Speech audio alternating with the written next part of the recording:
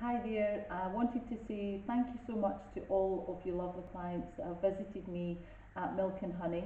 It's been such a pleasure treating everyone in the salon. I've had to make a really tough decision though during the pandemic. It's been difficult and I've realised I need to focus on the training aspect that I have been building up for the last 2 years and focusing on my advanced facial treatments, which is microneedling and hydrofacial. I find the decision really difficult because I've made such good and lasting friendships with the staff at Milk and Honey, who are not just staff but really true friends. I will be in and out the salon, and Kirsty and I have great plans for the future for our hair and beauty training academy.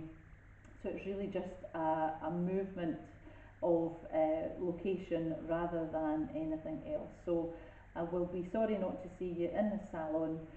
If you would like a treatment, if it is your eyebrows or lashes, I'm more than happy still to offer that for you, but it would be down at Hay Park Business Centre.